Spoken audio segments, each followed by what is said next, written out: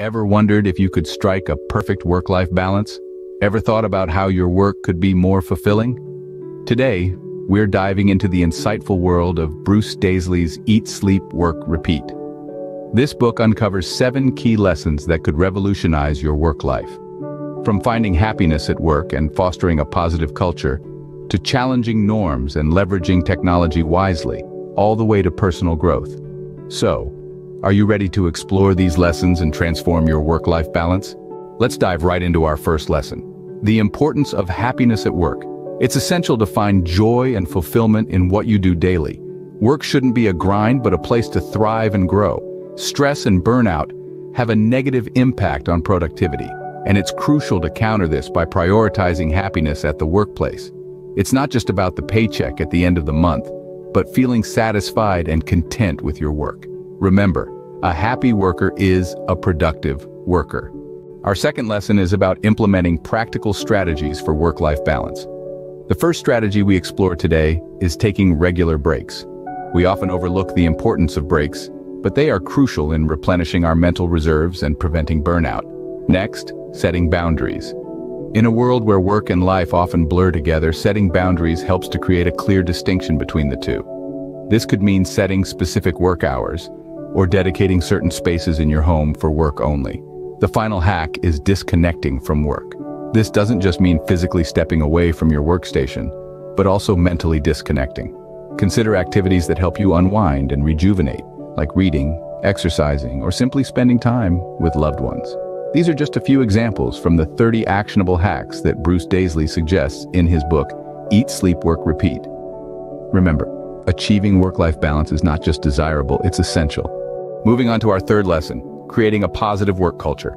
A supportive, engaging environment isn't just a nice-to-have, it's essential. It's about fostering a space that encourages collaboration, sparks creativity, and enhances well-being.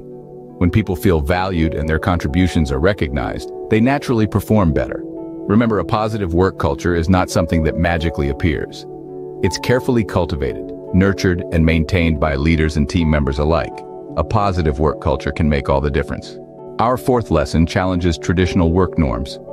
Bruce Daisley invites us to question long-standing beliefs about productivity and success. He encourages us to consider alternatives to the conventional 9-to-5 grind.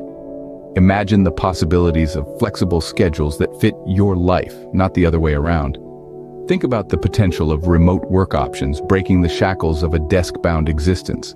These aren't fanciful ideas, but viable options in our ever-evolving work landscape. It's time to rethink what we consider normal work norms. The fifth lesson is to embrace the power of small changes.